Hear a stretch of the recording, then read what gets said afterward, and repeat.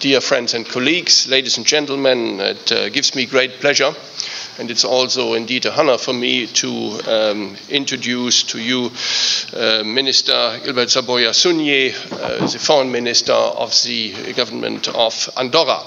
This is a first in the college's history. It also indicates that the college would like to ensure that also the messages of slightly smaller countries are actually heard as regards the European project.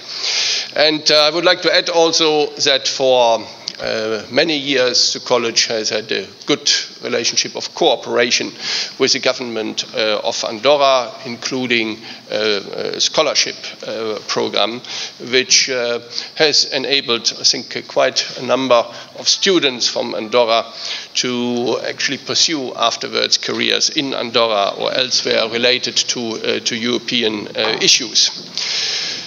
Well, I'm sure that as you, as students of the college, are well informed, that you know that Andorra is a special country in various respects. It is, of course, a small country, but it has a very long and rich history, going back to Charles the Great, at least. There are some historical sources. As a historian, I always, so to say, like to refer to this, that it might even go back further, the history. It is a country which I have been told has a very beautiful situation. So colleagues who have been to Andorra always reported to me that this country has many beauties. I had not yet the occasion. It is a country which ranks 9th in the global list in terms of GDP per capita. So it is, from this perspective, a very well-off country. It's also a relatively densely populated country. I think it's 70th in the global list as regards density of population. And it has quite a few special constitutional arrangements, including that it confers, so to say, on the President of the French Republic the rather unusual title of Prince, which I think normally is not exactly in line with French revolutionary and republican tradition. So this also is a very interesting feature. And Andorra has a lot of special arrangements which it has entered to with the European Union. I leave it to you to judge, Minister, whether Andorra is half in, half out. But one thing one can clearly say is that geographically it's fully inside of the European Union. So from this perspective, we are clearly very much looking forward to the message you have to give to us about Andorra: change brings opportunity. Your background, Minister, is that of an economist. You studied economics at the Université de Toulouse, which sends us each year also good students. So we have this link as well. And you are now looking back to a very long and successful political career. You have gone through, how shall I say, all the different phases of a political career, with elections, democratic elections to parliament, and activity in the legislature up to actually the position of Foreign Minister of Andorra, which you occupy today. So from this perspective as well, I think we can consider ourselves very privileged that you have actually taken out the time to come to the college and address us today. You have also chosen a very nice day. We had some pretty rough weather over the last few days, so this also means that there is some higher support, so to say, for your visit to the college. With that, I would like to pass on the word to you. Well, thank you very much. It's a pleasure to be here, and I appreciate your warm welcome and the opportunity that is given to us to explain how unique moment we are going through in Andorra in a European building perspective. We have gone through many changes changes already in our history. And as the director just mentioned, we have moved from one of the most ancient countries in Europe. By the time that this church that you see here was built in 1278, the Bishop of Urgell and the Count of Foix were two sovereigns with a dispute on the values of Andorra, agreed on a peace treaty to share the sovereignty, which is quite an unusual way to solve fights today. And this idea of sharing this sovereignty has enabled us to go through 700 years in the middle of two superpowers, at least from our size, France and Spain, and it has enabled us to go through and to be a state on our own. And nowadays we are a modern country. You see our capital, which is nestled in the mountains, just in the middle. And this evolution, this change from our origins to a modern country with a parliamentary, fully recognized state and organization, well, this change is, I think, a good example of how you can be respectful to your origins and to your identity, but at the same time that you adapt to modern times. And so this idea of how to face change is a little bit what I'm going to explain to you, and how we have tried to keep this pragmatic balance between be respectful for your past, but at the same time adapting yourself and being able to choose your own future, which is all about when we made the institutional changes in the late 90s. But before going on, and before I just sit because I have to deal with the management of the PC, I promised the Minister of Tourism to try to convince some of you to visit us in the near future. So I have to deal with this promise. For those who say that politicians don't keep their promises, well, at least I will going to keep this one. So. And as one of our French co-princes, Napoleon, said, an image is worth 1,000 words, so I will leave you with a bunch of images. So I hope you enjoyed this short video. Pay a little bit of attention because we have embedded data. I'm an economist, so I try to profit from any opportunity. So some data that may help you in understanding us a little bit more. And so I leave you with the images, but I will already warn you, you will have the 1,000 words either afterwards. So let's go with the video.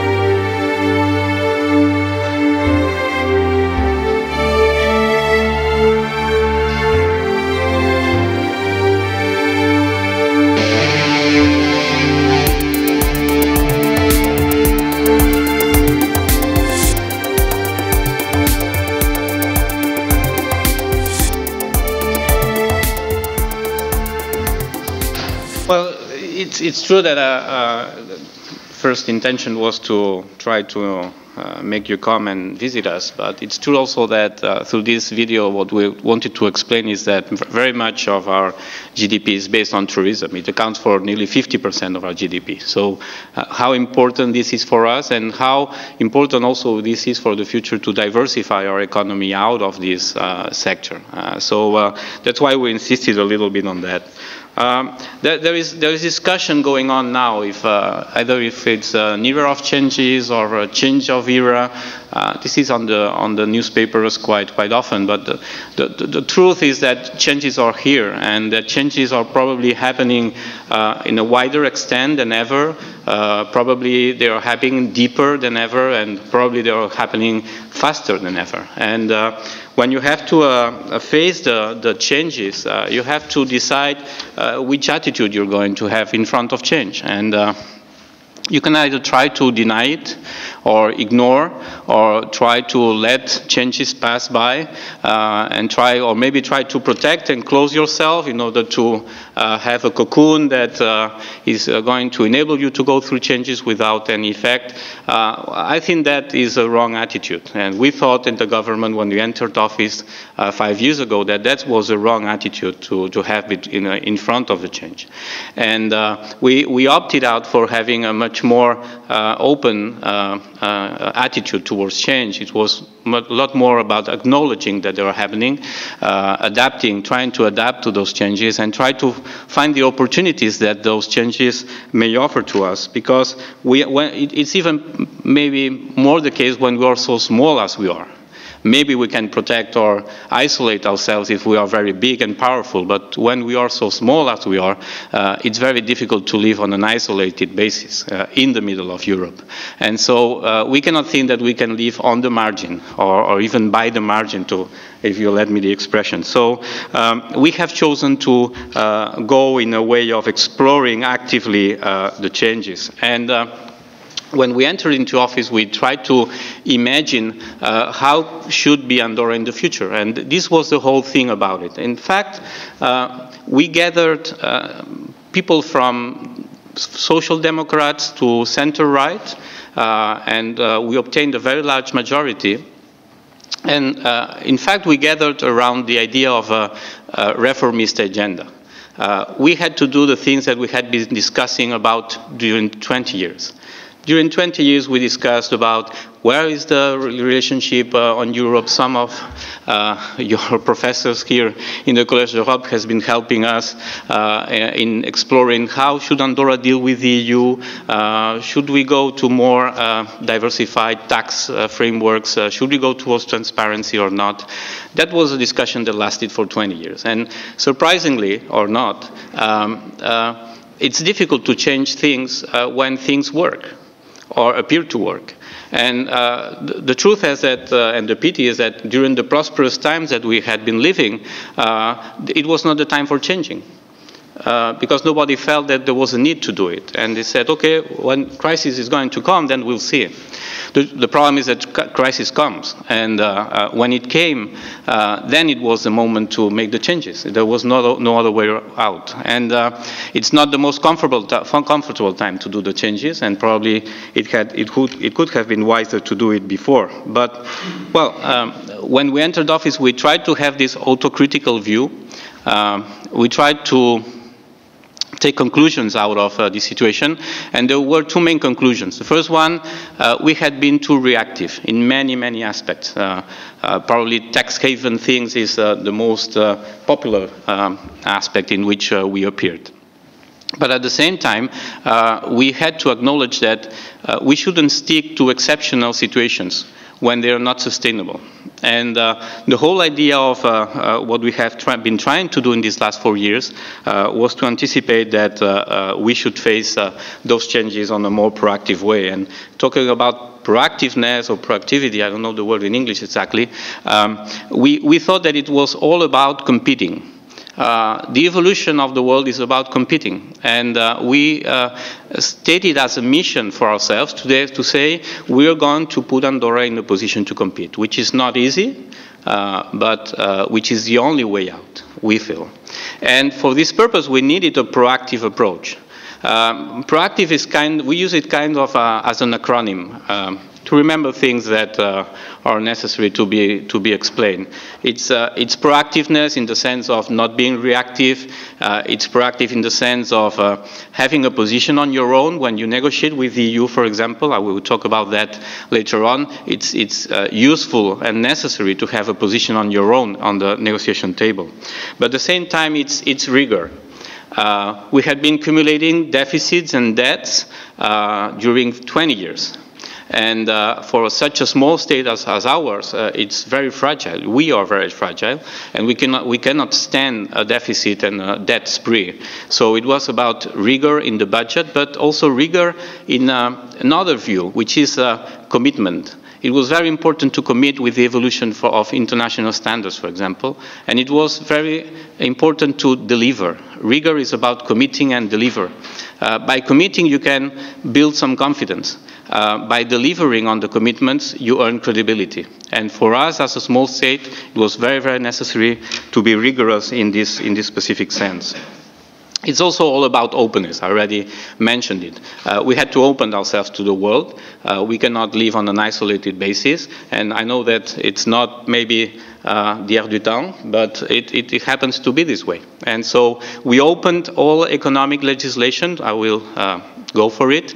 But also it's an open-minded thing that you need to have, because it's cultural. When you open yourself in times of crisis, it's more than only economic. And it's all a matter of alignment. It was very important that we thought that every minister don't have to deal with its own business. We had to have a holistic approach. And so we had to align all the domestic reforms, and at the same time to align the domestic reforms whatever we have to do with our neighbors in the Foreign Affairs Ministry. And this alignment between internal and external measures and policies was very important. And it was very important because it gives you continuity. And in foreign affairs, as you know, continuity is key. And for continuity, it's not only a matter of having a holistic approach in the government, it's also about building consensus from the government to the private sectors, and that is very important in some negotiations that we have now with the EU. And also it's very important to have teams in the administration that keep going on, because we politicians will pass by. And by doing some reforms, maybe quicker than we wanted. But it's going to happen. And some things must be done independently from the color of the government that is in place. And so we have insisted a lot in trying to create structures of dialogue with the society, but also structures in the administration that provides this continuity. And for this purpose, transversality is absolutely key. You cannot have continuity if people don't understand in the administration what you're doing as a government. And so it was necessary to build teams that are working together from the several ministries that have its own identical idea of this holistic approach. And also it has to be transversal with the private sectors. You're not going to decide the future of your country by only the politicians then. So it was very important to build this transversality issue. And finally, and talking about transversal things, we chose innovation to be one of the drivers for the transformation of the country. Innovation meant as opening new sectors of activity, innovation by including technology as a transversal tool to improve everything from education to tourism, for example. So I know it may sound a little bit entrepreneurial. I have a past, and I was taught economy, and I have a trend to relate everything to economy. But it's meant to be like this, because when we entered office, we thought that it was really like an enterprise. Politics is really like an enterprise, and politics is about taking risk. Because, as you know, in economy, there is no return without risk. It doesn't exist. And when politicians fail is when they try not to take risks. That's the true failure of politicians. We can be wrong with what we decide, but the worst decision is not to decide anything. And so we really thought that there was some entrepreneurial way of thinking that was important to introduce in the politics and how to manage them. So risk, in fact, is danger and opportunity. So we have to try to leverage the opportunities and to manage the dangers. That is what it's all about. And in fact, we're not inventing anything. And I will leave you with some inspiring words by Michael Porter that you all know. So it's he was going to explain it better than myself. So here is Michael Porter. Is that actually any project or any program is just inevitably embedded in a strategy. And if we don't have a clear sense of the overall strategy, then it's pretty hard to connect a project or a program to what's going on elsewhere in the organization in a way that would ultimately deliver value and competitive advantage. So fundamentally, strategy and project and portfolio and program management are kind of joined at the hip. And the question is, how do we ensure a very clear and powerful connection and alignment between those things? The essence of strategy is not about being the best. It's about how are we unique? How can we deliver some unique value? Strategy is essentially about competing to be unique. Strategy is kind of the holistic understanding of how the company is going to position itself in the business in order to get a sustainable, hopefully competitive advantage. And that involves all the functions, and that's going to involve many actions. The kind of various pieces of the strategy actually are designed to be reinforcing,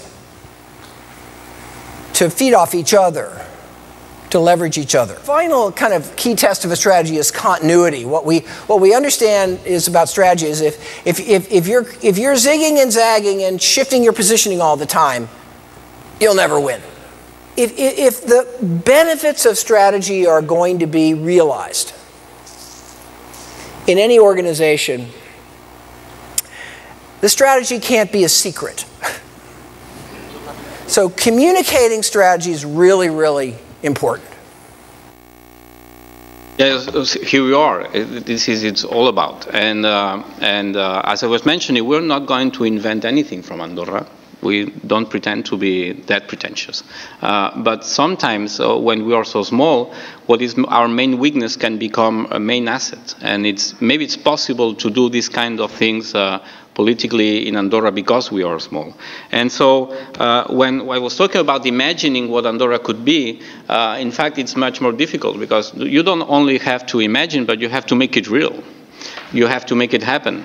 And the whole thing is we took the idea of a concept which already existed also, which is Imagineering. It was made by Alcoa in the last century. It was the aluminum company that said, okay, I'm going to produce the things that I imagine by engineering them.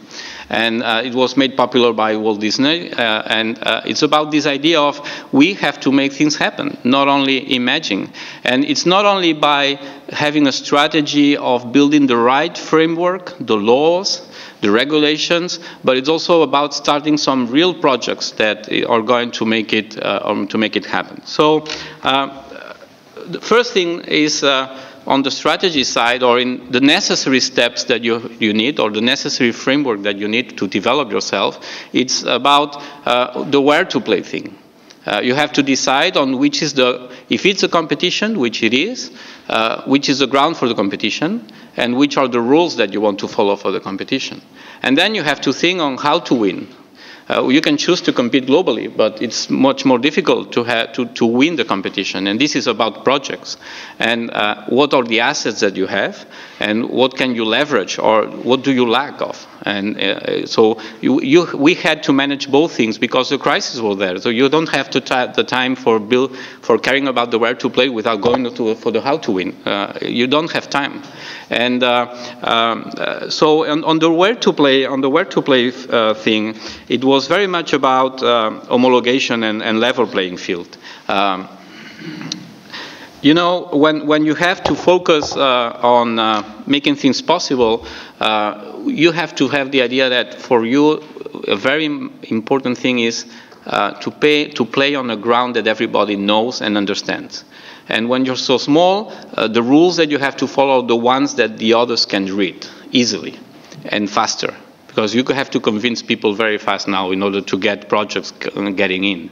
So first of all, and I will give you 3 examples. The first is very autocritical. I talked about the tax havens. We were one of the last countries to get out of the tax havens list in 2009, and that was not something to repeat. So we've been very keen on transparency issues. Right now, we are in the automatic exchange of information procedures. We have signed with the EU, we have signed with the OECD, so we are very much eager to move forward because we need it, because our financial system has to change and it has to compete, and it can only compete if you are transparent.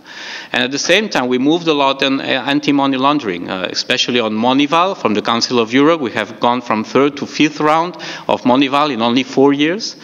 We have moved also on Greco, on fight against corruption, which is a true issue in politics.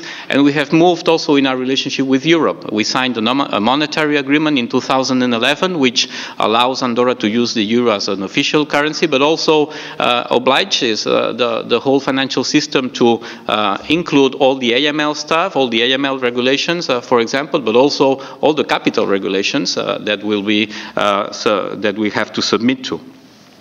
Very much related to exchange of information and tax issues is how we have dealt the tax reform. And because this is a very good example of how we have to handle the domestic side and the international side of things. For the domestic reform, I mentioned that we had accumulating deficits and debt for 20 years. And this is not sustainable for us. We cannot finance ourselves easily. We are too small. And sometimes we talk about the loss of sovereignty that we have maybe when we negotiate with the EU, but the loss of sovereignty that you have when you cannot finance yourself is much bigger.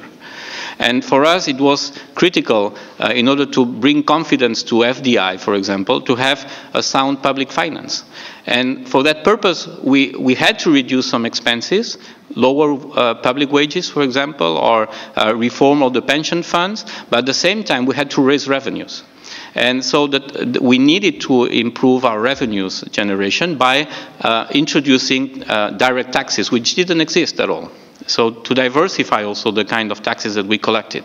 So we introduced, in 4 years, we introduced a corporate tax and implemented it. We introduced a tax on all economic activities. We also changed the whole indirect system of taxes, which were based on imports on goods, and we extended on a VAT-like to goods and services. And finally, in 2015, we introduced and implemented the general income tax, which taxes revenues from salaries and wages, and also the revenues from capital. So in 5 years' time, we had to build a fully comprehensive system of direct taxes, which are now collecting more than 15% of our total of revenues. And so there was really a domestic issue in bringing the taxes. But at the same time, it was not only for balancing the budget thing, it was also because structurally, if we want to develop a services sector, which is the only thing that we can do in such a small country, we must have double tax agreements. Otherwise, all the services that we produce and we can export to Spain or France or whatever are taxed on origin. 24%, 34%, nobody can compete with 35% of tax on origin. It's impossible.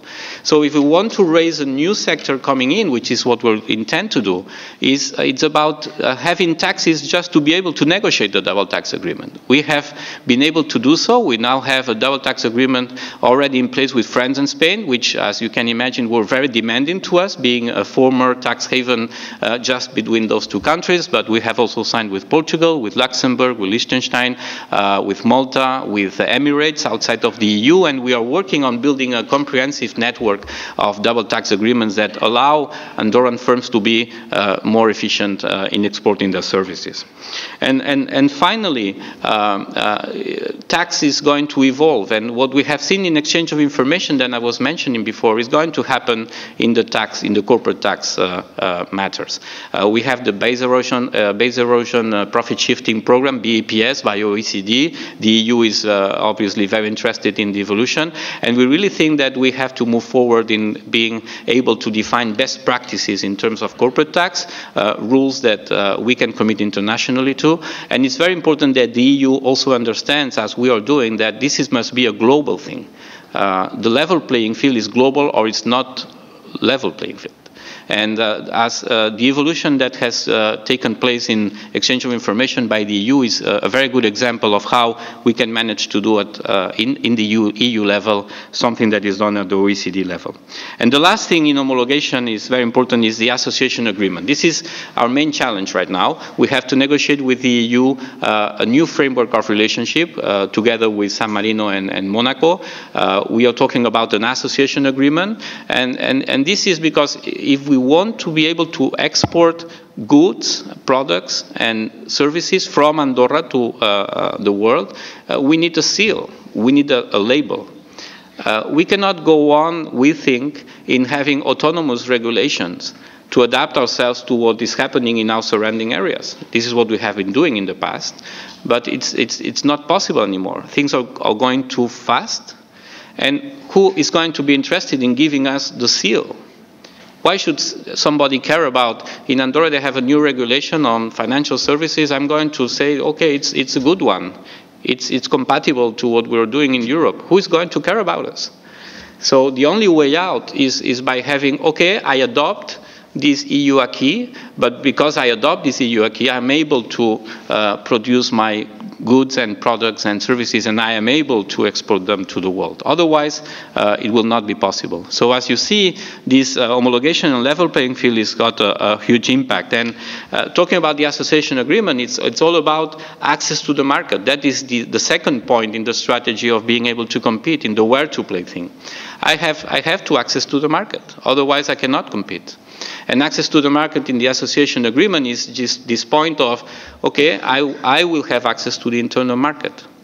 Obviously, for a 70,000 people country, that will take probably, we have to take into account some measures to transition, to organize the transition. And to respect some of the particularities as we are very small. But nevertheless, the idea is if we want to compete, we have to adopt the rules, and at the same time this is going to open us the way to be more productive and to open new sectors. And access to the markets is the other way around. We must think on going on, but we must let people get in. And access to the market, we started in 2012. We opened FDI, which was very closed. A foreign guy could only own 33% of as a stakeholder. And this is not good for transparency. This is not good for finding good investors. So we opened FDI to 100% for foreign investments. We also gave all economic rights to all the residents. It was not the case before. Just to let you know, a French guy or a Spanish guy had a special treatment. He had to stay 10 years before he could own his own business. But if he was Belgian, it was 20 years. And if they were a liberal profession, they could not exercise only after 20 years of being there. So in 2012, we chose to give all residents the same economic rights as an Andorran guy. So there is no difference. You can have your own business once you're a resident now, and you can exercise if there is reciprocity. If a Belgian architect can exercise in Andorra, but an Andorran architect should be able to exercise in Belgium. So we already chose on our own to move forward this idea of opening ourselves, and that's why it was very important to do it at the beginning of the first term that we had. So once you have solved, or once you have taken some measures to address the where to play issue, is how you win. And as you listen to Michael Porter, the idea of being unique is very important, and we are unique in many ways. Probably the first one in tourism, as you have seen. We have the largest shopping mall, 2 kilometers of shops. We have the largest spa resort in the middle of the town. It's 24,000 square meters. And we have the top 20 ski resort in 15 minutes time, and you have all these nature activities at 20 minutes time. So, that's why we work successfully in tourism, because we have something unique to offer. 8 million people don't come only for shopping. It doesn't exist. So this uniqueness, we have many other assets, and we have to leverage them. For example, because of living between France and Spain, and because we have an institution framework which is very unique, we have also a unique educational system. We have French public school, Spanish public school, Andorran with French and Spanish as vehicular languages. It makes us multicultural and plurilingual by definition. We have to improve it by having more English-speaking schools getting into Andorra, for example. This is one of the initiatives that we are bringing on. But that's important. It's good for business understanding, and it's good for tourism, obviously. But we have also a very efficient healthcare system. We have a very good environment framework. So we have a good quality of life. And we think that if we give the people the opportunity to live in Andorra and to profit from the stability that you have seen and the absence of violence, we have no homicides for the last 5 years. We have very low criminal rates. Well, all this is good for business. And we're located next to Barcelona and Toulouse. So all this is an environment that should work for entrepreneurs.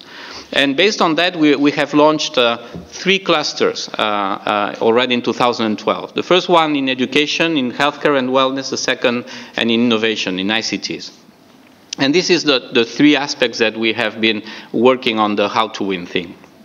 On education, the idea is to bring English-speaking schools. There are already some professional schools opening, a Swiss school from hotel management and tourism management. There are initiatives now going on. Minister of Education was in Liechtenstein yesterday trying to maybe think about some financial system, as we have a very strong financial system, 16% of the GDP, so there are things to be done there.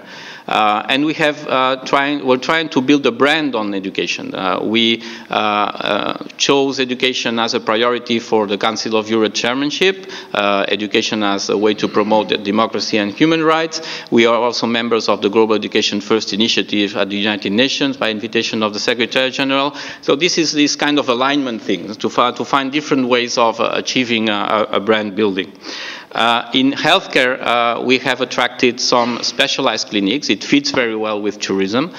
So now we have dermatology clinic, we have an ophthalmology clinic, we have an aesthetic clinic. We now have MOUs with some famous and prestigious oncologists, cardiologists, and fertility clinics in the pipeline. So we are achieving to start a healthcare system and contents which are helping us in enhancing also our tourism sector. So the idea is we have to start with what we have, is tourism, but if we enhance it, it also helps us not only in opening new sectors, but in being more competitive in the traditional ones. And finally, it's innovation. And innovation, we have a very strong weakness, which is our dimension. And in this sense, as we have a very strong infrastructure in terms of internet, we have a full territory fiber optic in 100 megabytes per second. So we have a very good infrastructure, and that has enabled us to attract, for example, the MIT. With the MIT, we're now working on a big data on tourism. We have 8 million tourists, 17,000 visitors per square kilometer, or 100 visitors for inhabitant.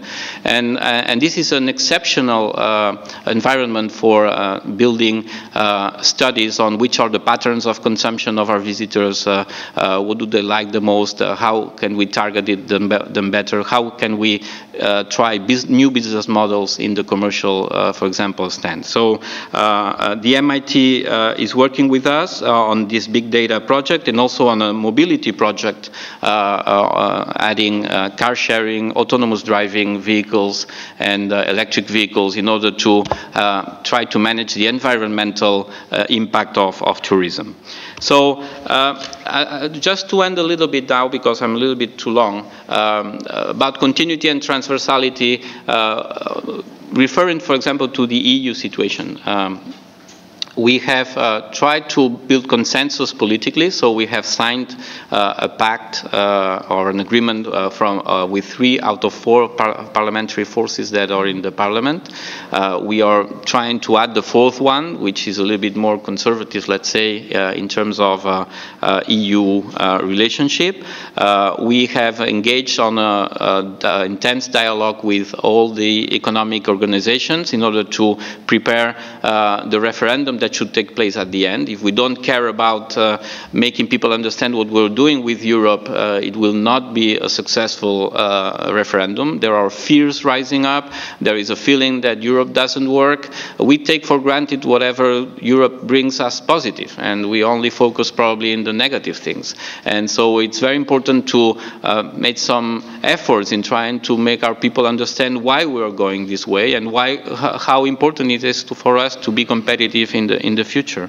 And also in building teams. And coming here at the Collège Europe, I thought it was a good idea to tell you that we are adding profiles in our ministry coming from the Collège of Europe, and we have to build this core team that is going to take place to take the implementation of all these things. So I thought it was a good idea to talk a little bit about it. And as politics is, you don't always have the time to be right. It's important to deliver meanwhile, and we have this quick win thing. We have to show results, and sometimes when we make these trade-offs between short-term and long-term, it's not easy to have results. So here are some idea of how difficult it was for us to survive the recession from 2008 to 2012. We are back to growth. Could we say that we are back to growth because of everything I said? I wouldn't be that pretentious, honestly. Because the last 2 years there has been a change also in the environment in Spain, etc., and that is impacting us. But at the same time, just see how the FDI is impacted. FDI is 2% of GDP in equivalent. So where would we be without these changes? I'm sure that we would not be at least as well prepared as we are going to be. And the other thing is it easy to take those decisions when you are in 5 years in a row recession? This is a whole question, because when you take the decisions, you don't know that growth is going to be there in the next 2 years. And so that's why it's important to say, okay, there are some quick wins and we have to build on them. And we have to build on them because it impacts people. You see the creation of jobs, and you see how hard has been the crisis for us. In the budget, it's multiplying by 6 the subsidies that we had to face. Because you have to deal with the crisis. It's not only about figures, it's about persons. And you see the unemployment. We didn't know about unemployment. We had never experienced that. It was only growing and growing and growing for years. And it's a whole new bunch of policies that we had to invent and to adapt to our country. And finally, how we dealt with debt and deficit. You know, if you cannot afford your policies, they don't work. And sustainability in the finances is very important. And you see how quickly we have gone from 12% to 40% of debt over GDP ratio only in 6 years. So imagine the fragility that you have, and imagine how quickly the deterioration is coming, and how quickly you lose your sovereignty if you don't deal with that when you're so small as we are. And as you see, we have solved in some way the deficit thing, the darker bars of the deficit before the payment of interest of the debt. So it's primary deficits.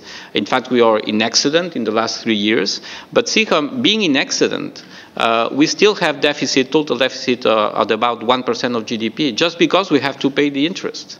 And the interest rates now are very low. So imagine just the impact of interest going on. It's very fragile. So you have to do all these things, lower public wages and everything, but you're still there. And so the efforts that we have to make, and that's why continuity is very important. Whatever the colors of the governments are, we think that continuity is very important in this effort. I would like to leave you with a thought of Robert Kennedy. I didn't find the images from him, and it's like a drama. I only find the statement from his brother at his funeral, so it's not a very happy way to finish but I thought that it was fair to have the original, and we really took it as a way of thinking, as an attitude in front of life, and also as a political statement. So I will leave you with just 30 seconds. It may be interesting for you. As he said many times in many parts of this nation, to those he touched and who sought to touch him, Some men see things as they are and say why. I dream things that never were and say why not. Well, it's about poetry a little bit, but I think it's a good attitude in front of changes and challenges. So, I just wait for your questions, and sorry for having been a little bit too long. Sorry. Oh, well, Minister, you have certainly not been too long. And I think you have given us a lot of food for thought, also what courageous political action requires. I think your lecture has not only dealt with the challenges Andorra is facing and how you have tried as government, as a minister, to respond, but there are some deeper philosophical elements also you have touched upon in terms of governmental action. I think it's one could take out of your lecture a lot of recommendations for a lot of other governments in Europe in terms of the need for transversal action, the need for inclusive action, the need to communicate effectively strategy. But also, I think that you said that there is no return without risk is a very important consideration. I think part of the difficulties which we are facing in many of the member states of the European Union is indeed linked to the fact that those in positions of responsibility have become quite risk averse over the last 10 or 15 years, which then means that necessary reforms and necessary responses to challenges are not enacted fast enough. So I think you are setting parameters for very effective governmental action, and you have brought this out very well. I think also what you said about the debate inside of Andorra about the relationship with the European Union also is a wider European theme. I think what we have in many of the member states as well is a focus on the negative things of belonging to this European construction, but one should ask, and to bring out more, the positive things. So overall, I think this was a very rich intervention, which you have given, and you have certainly will make all of us reflect. But you have kindly offered to take questions as well, so I would like to... I shouldn't have. Huh? There's already a first question over there. Oh, it's Okay. Hello. My name is Pierre. I'm studying politics here. My question is regarding the free movement of person, and the EU is pushing to integrate that into the association agreement. So I was wondering, due to the size of the country, if you, what are the views of the government, and what's also the feeling within the population? Thank you. Oh, we can collect and then yes. Yeah. There is a second question.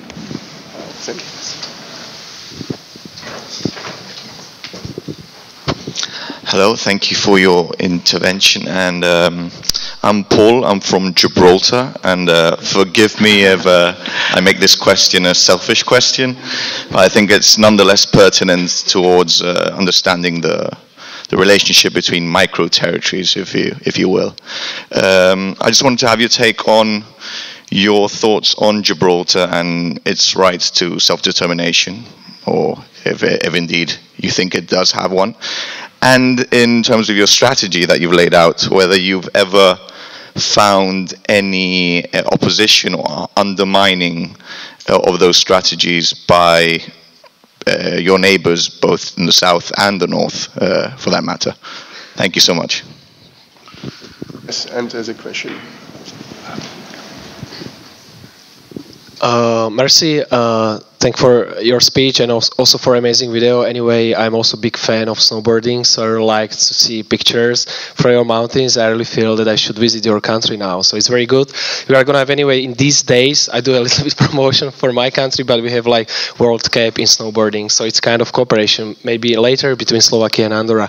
Also in this field, my question is gonna be more political. I would like to ask you, because you said basically I understood that you as a foreign affairs minister, you are in favor of membership in EU, but I would like to know like whether like political parties like through the whole sphere there, like social democrats and liberals, all countries keep this way, and they are saying also in Andorra that your homeland should be a part of the EU. And maybe one more specific question, I'm really wondering, because I tried to search, but I didn't find any information about your involvement to the current refugee crisis, whether you can specify a little bit if Andorra also tried to join and help with this reallocation of refugees in Europe. I can imagine that you are a small state, but maybe kind of contribution also from your side. Thank you.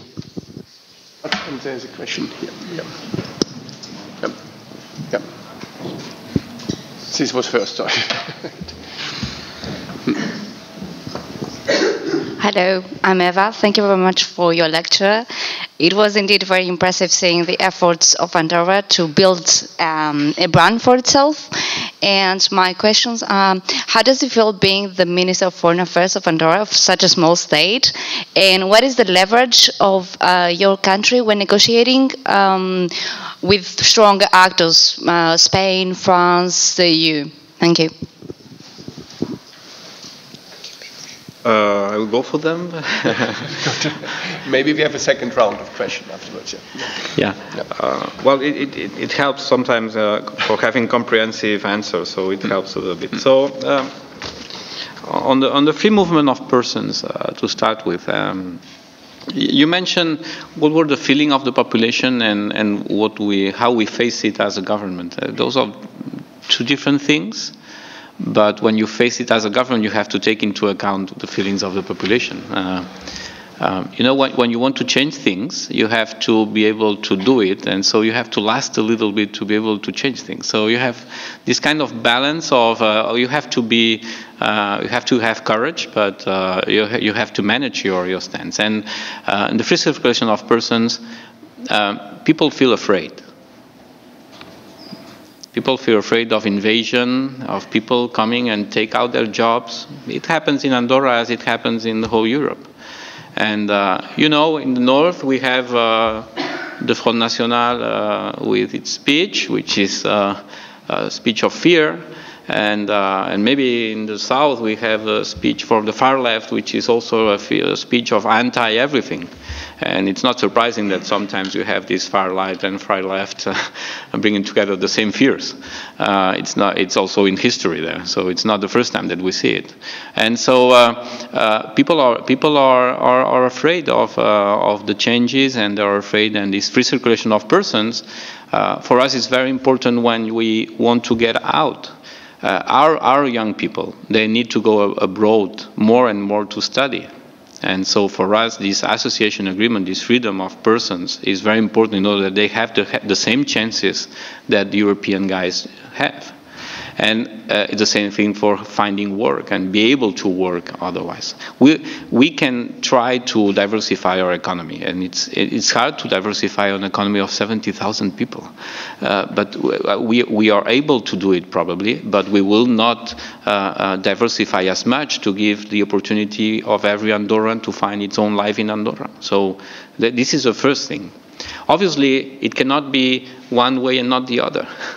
And so we have to think ways of managing this with the EU. And in the negotiation with the EU, we have already told the EU that we have to find some mechanism in order to prevent this fear and in order to organize this free circulation of persons. We are conscious that that comes at a very delicate time. And maybe it would be easier to talk with the EU about that if we didn't have the UK thing on the table, the Brexit, etc. But, well, life is like that. We come at this time. The president of Liechtenstein, we're talking about Liechtenstein, they had an agreement within the EEA, which is kind of a similar thing that we intend to do, the association agreement, the free circulation, the four freedoms, etc. They had a transitional period, which was re-examined if some parameters changed. This is the kind of thing that we are presenting as an alternative in the negotiations. So we want to keep having some quotas, but I have to explain, I'm sorry if I'm too long, but we are only 50% nationals in our territory. So that's a strong particularity. And you have to understand that through the changes that we introduced 20 years ago now, in 95, in the nationality code, we've gone in 20 years from 30% to 50% of nationals, because we gave rights to all the newborn there and also to all the residents after 20 years. But before that, it was jus sanguinis. And we moved to jus soli, which is also a kind of a big change. And with that, we have achieved to have more Andorran people in Andorra, 20% more in only 20 years. But we still have 50% of non-nationals. And we have an immigration which is coming from 40,000 inhabitants 25 years ago to 70,000. So we know what immigration is about, and I will come to the migrant thing right now. So this is a very strong particularity. You cannot deal with that situation the same way that you deal with somebody that has 10% of non-nationals in its own territory. So we really think that in the free circulation of persons, there is a balance to be found in the negotiations that probably is able to satisfy the need for homogeneity, largely thinking, but the need also for taking into account this particularity and this very strong specificity. So we'll see if Europe is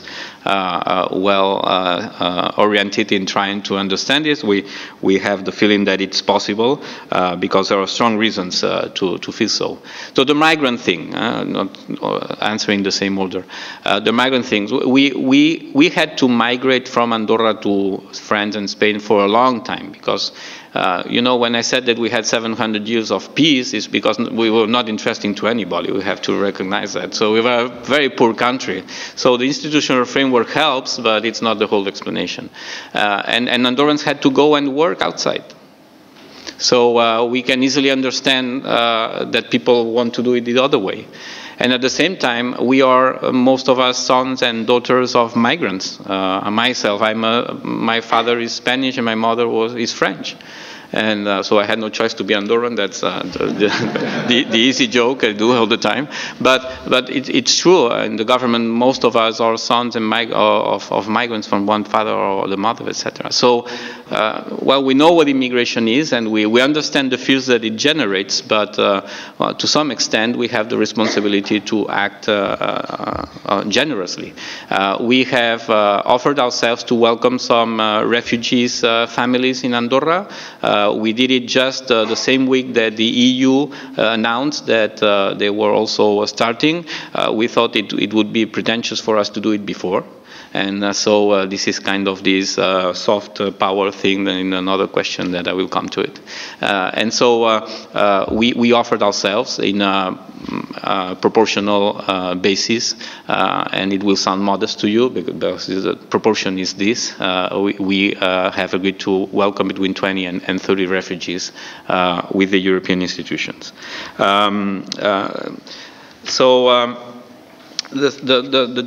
For my Gibraltar friend who might understand better microstates positions about self-determination, well, that's an internal thing. It will not surprise you if, as a foreign affairs minister, I stick to this answer, which is the whole truth. And so, but on the attitude of neighbors in front of this strategy. It's very important. Sometimes our head of government says very often, we are what our neighbors are letting us be in our history. And there is some truth on that. And I mentioned a lot about confidence and credibility. And gestures that we had to make in the transparency policies, for example. That is very important. With your neighbors, if you establish confidence and credibility, it really helps in having a dialogue about going on. You know, in 4 years, coming from being a tax haven for France and Spain and ending up signing a double tax agreement with France and Spain, well, that's kind of a challenge. But it depends on your ability to build a tax framework, and it depends on your ability on having exchange of information agreements that are reliable for both parts. So it has been a lot about building confidence and credibility. But I have to say, and I recognize it, that in the French and Spanish government, surprisingly, surprisingly, one from socialist and the other one on the right. We have had, I think, people who have understood that we wanted to change. And they have been eager to get along with us in the change and to play the game. And that's something that depends on the ability of building confidence, but also depends on the eagerness of your Spanish and French responsible ministers to believe in what you do. And we've been fortunate to have French and Spanish authorities that have really understood that it was necessary for us to advance with them. And so I have to say that they've been very open. And in the relationship with the EU, it's even more the case. They have been always very supportive in having the mandate for the EU to negotiate this association agreement. As far as the association agreement is concerned, it's not about membership. It's about participating into the internal market. This is very important. It's a big difference. So it's not full membership that we are waiving, but participation to the internal market. And probably the EEA example is the best example of participation into the internal market without being full member. So the association agreement that we are negotiating, and it's mentioned in the mandate, we think should have similar effects than probably a similar structure as the one of the EEA. But obviously times go by, you cannot repeat it exactly, but this is the idea for the membership. And so how is the feeling in the political sphere in Andorra? We have now 4 parties with representation in the parliament. 2 of them are in the social democrat, let's say, area. They are more pro-Euro. Well, maybe it's not surprising as a family, European family, it's probably the case. So both have signed, for example, the agreement with us to go on in the negotiations. We as, let's say, a center party are obviously promoting it. And we have the liberal and more conservative party, which has it's not anti, but it's not, let's say, very proactive in looking for it. And so it's never the time, or it's too wide, it's too ambitious, but it's not anti, which is a good thing. And we are really trying to convince them that it's better for them to participate in the agreement to build a consensus, because they will be more useful in defending their opinions inside the pact. Because if you're not in the agreement for the negotiation, it's because you don't want to negotiate. And it's impossible not to negotiate. Would Andorra refuse to negotiate its future? What's the alternative? The status quo? And so I think that it's probable that they evolve a little bit, and there is some debate publicly, because it was last week, some debate in the Liberal Conservative Party about should not we add ourselves to the agreement, which we would be more than happy to. And then the last question, it was leverage, or I don't remember right now, sorry. I tried not to do it in order. Yeah, what is the leverage? Oh, yes. Yeah. Yeah, that's why I mentioned the soft power thing. I didn't remember where it was. It's soft power, really soft. I mentioned it before. It's about confidence and credibility. You have to generate sympathy to the guys that you're sitting with, and well, it's all about that. And you have to deliver. It's about expressing commitment and delivering, and that's the only way that you can create a climate where they take you into account. You know, we are not in the top agenda of anything for anybody nearly.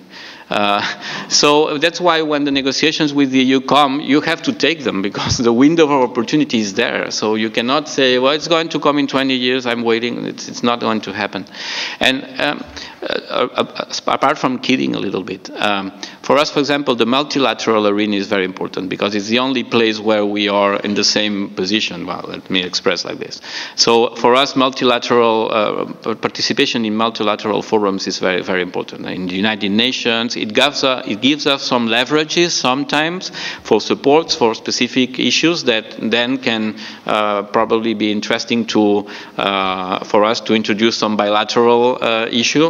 Well, this is how it happens in the true world. So multilateral is very important, and not only for this kind of negotiation thing, but also for visibility. That's why, for example, in education, we try to build a brand on that, and we do it in the Council of Europe, and we do it, for example, now in CEGIP, in the Ibero-American space. We are going to welcome the Ministerial of Education in Andorra. So we're trying to use this participation in multilateral forums as much as possible in order to have visibility also. In the specific, for example, in education, in environment, well, it's important for us. It's better to be there than in some non-cooperative jurisdiction lists, whatever. Right, thanks very much. Would you take one more? There was one question. That's it.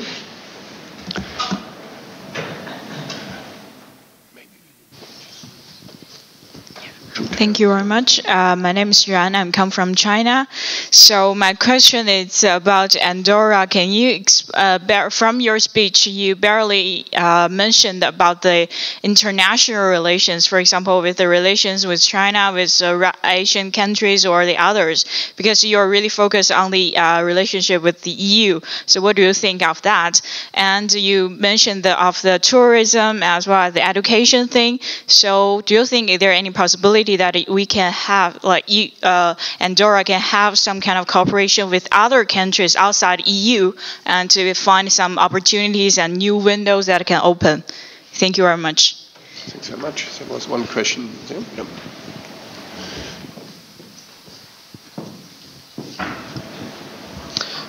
Thank you very much for your presentation. My name is Ibrahim. I come from Syria. I have two questions. The first is about to what extent do internal political changes in your neighborhood impact you, and how do you adapt to changes? My second question regarding the Andorran identity. You mentioned the peculiar situation in Andorra and the relatively low percentage of nationals among the total population. How do you manage to preserve your identity, especially that you have big communities of migrants and a huge neighbors as well? Thank you.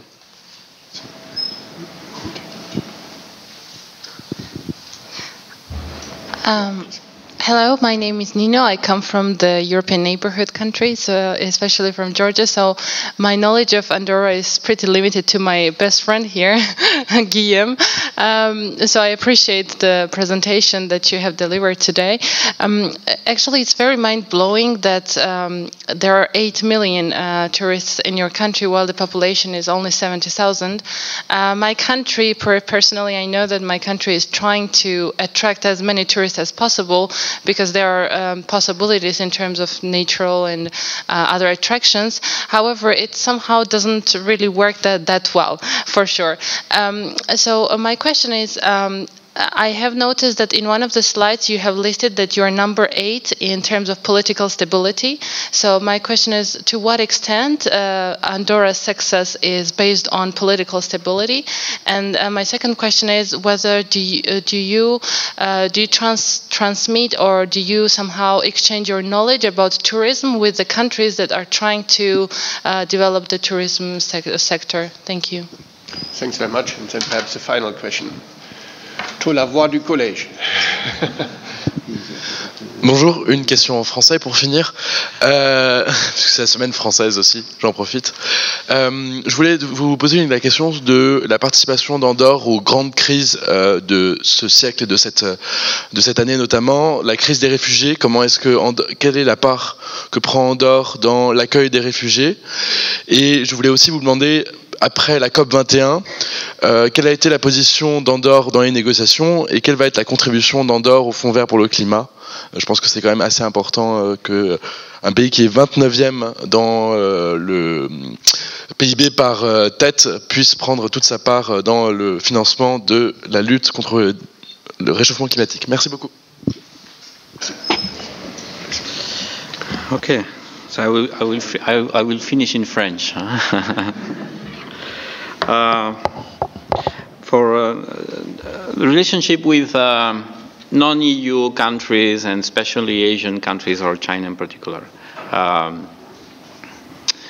As I mentioned before, the idea was really opening ourselves, and it was really opening ourselves to new markets, if I may speak like this, and new opportunities arising. And that was not only EU. Obviously, we had a lot of bilateral issues with France and Spain, obviously with Brussels, but we have tried also to open Andorra into different perspectives. First of all, Latin America. Because we are members of the Francophonie, but we are also members of the Ibero-American space, and this is also unique. And so we were really interested in trying to deepen our relationship with the Latin American countries, and this is in tourism issues, MOUs on tourism that I will mention afterwards, but also because we have, as I mentioned, Barcelona and Toulouse, which are close to us, and Barcelona welcomes many direct flights from Latin America, which is a good asset for us. But then also that, because we have, as I mentioned, we are organizing the ministerial summit on education in Andorra. It should be in Colombia. Colombia is going to welcome the summit, and we have reached an agreement with them. We have a very good relationship with President Santos and Minister Holguín. She came to Andorra a few years ago, and she liked it, and so we have built on that. And we do so because it's education. We do so because it's Latin America, but we do so because one of the priorities of the CEGIP, the Secretariado para la Iberoamérica, is mobility for students and professors. It's Alianza para la Movilidad, Alliance for Mobility. And this speaks to us a lot. It's openness. It's going there. It's having the opportunities to go there and to welcome people. And so we have chosen in this way also to have some initiatives towards Latin America in the tourism, but also in this education and mobility thing. For Asia. We've been in an official visit to China 2 years ago with the Minister of Tourism and myself, celebrating the 20 years of diplomatic relationships. And since then, we are trying to build, obviously in tourism. It's obvious. We don't have that many Chinese tourists coming in, but there are plenty of them coming to France and Spain, and we have something to offer probably. But we went there to try to understand what the Chinese people may like. When you want to have visitors from one country, you have to understand them first in order to have the best offer to them. It's not the same thing welcoming Chinese visitors than Russian visitors. It's not the same thing. And you have to adapt yourself. For example, we are the second largest destination for Russian tourists in winter in Europe after Austria. But we have a quota for Russian-speaking workers, for example. So you have to take domestic decisions to be able to respond well, and maybe that's one of the ideas that why we are performing well in tourism. So in China we have to do that. And for example, we are negotiating now with the Confucius Institute an agreement to have a particular installation in Andorra to learn some Chinese. It's important that our people learn some Chinese. I'm trying to give the example Wo Shuo Yi Dian Han Yu. So I try to give the example to our people. And so, but it's true. It's very important. And Asia is very interesting also in the exchanging experiences on technology. Somebody has asked me about that. For example, in South Korea, I think that there with the MIT label and cooperation that we have, there are plenty of projects over there in South Korea in particular that are very interesting. So well, the commitment is there, and we should not only stick to opening ourselves to Europe. It's a much wider perspective. For the identity and the relationship with the neighborhood and these kind of things. You have mentioned, I think, how to preserve the identity. And identity is something that is built, is building on. So the Andorran identity is not the same today than 100 years ago. And it will not be the same. But we have to find this balance between sticking to our origins. We have to be conscious of where we come from, but you cannot have the identity that you had 20 years ago. So it's a matter of building identity. And to build identity, you have to change, for example, your nationality code. When I thought about change brings opportunities, it's very much about that. It's much more than maybe the economic thing that I used to use. But when you change the nationality code, you're bringing elements in order to have integrating people in your policies. There's another discussion, for example, on nationality. Do you allow for double nationality? No, that's a huge debate. We talked about with the Minister of Education a few minutes ago. Maybe the good balance for a country as Andorra, because you cannot copy whatever Andorra does, because everybody has its own way of thinking. But for example, it could be meaningful not to allow double nationality, but at the same time to be very integrative in lowering the years for applying for residence. Once you have an association agreement with the EU that enables Andorrans to be as European as they are in the rest. And you don't have Andorran people who have to choose the nationality of their parents and then lose the one that they had because they don't have a future for their life. And on the other hand, the nationality is not a privilege anymore because everybody has the same economic rights. So here also, I think it's a holistic approach that is needed and something that we're thinking on.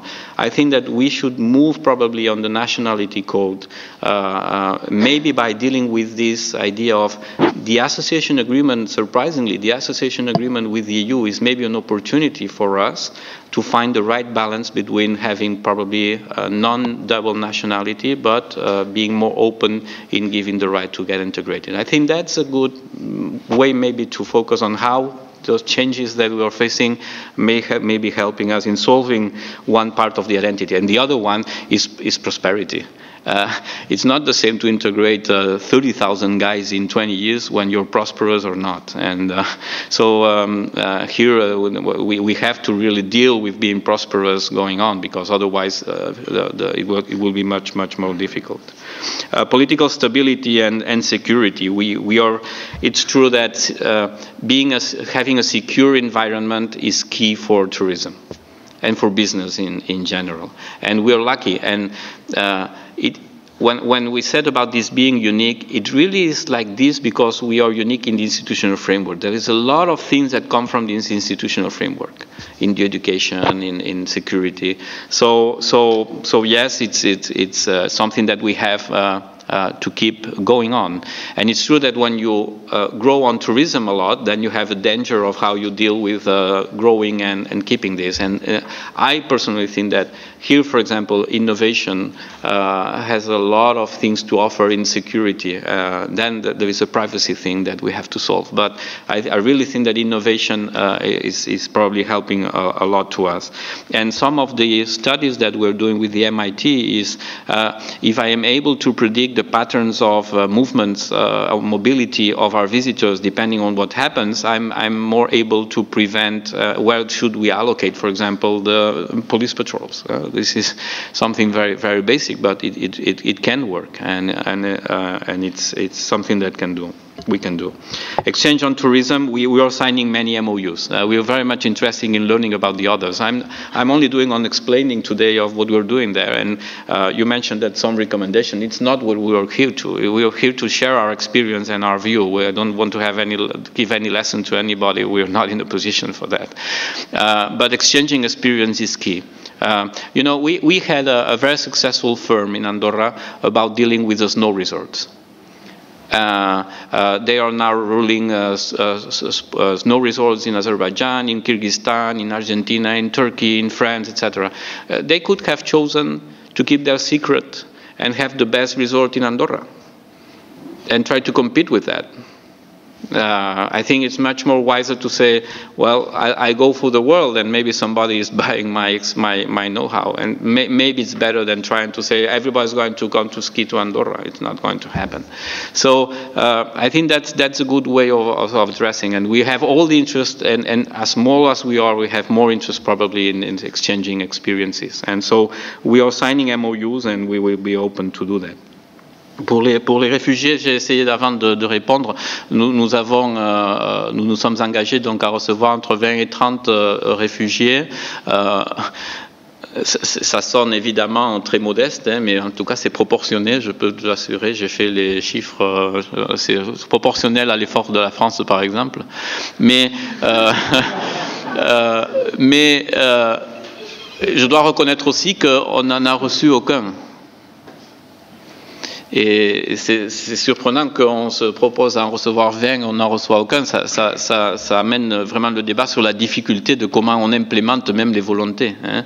Et je crois que là, c'est un vrai sujet pour l'Union européenne et pour nous tous de savoir même l'expression de ces volontés, comment est-ce qu'on les implémente dans la réalité. Et c'est vrai qu'on n'a pas trouvé les mécanismes pour pouvoir effectivement faire face à cet accueil. Mais ce n'est pas un problème uniquement pour nous, c'est un problème un peu pour l'Europe en général. Je crois que bon, c'est un vrai sujet auquel on doit trouver une solution. On ne peut pas rester dans l'attente et je crois que les efforts qui sont maintenant consentis vont dans le bon sens.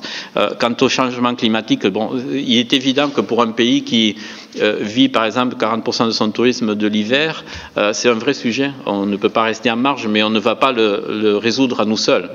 Alors c'est un peu comme avant, c'est un peu sur l'exemple qu'on peut jouer. Le fait que nous soyons, on a pris un engagement de réduction de 37% des émissions de gaz à effet de serre. C'est sur l'exemple que ça se joue, parce que notre effet sur les émissions globales sera évidemment très infime. Hein. Mais je crois que nous sommes dans l'obligation d'être des premiers à avoir souscrit cet engagement.